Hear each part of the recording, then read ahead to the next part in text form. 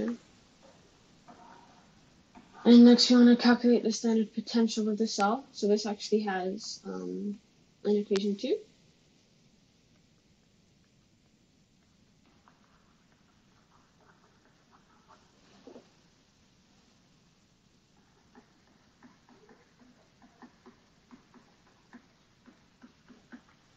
And so the standard potential of the cell is equal to the standard potential of the reduction half minus the standard potential of the oxidation half. We know what half is what, so the reduction half is the silver half, so that is going to be Ag2O becoming Ag minus that zinc becoming zinc oxide.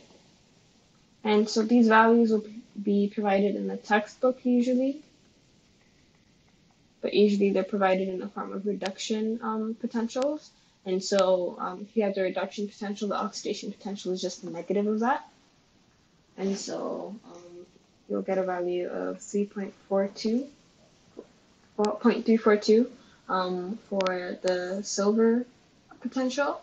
And with the zinc potential, you're going to get a value of 1.26 volts, but then remember that's the reduction potential, so the oxidation potential is going to be the negative.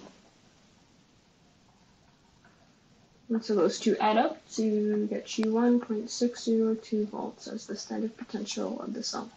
And that's it.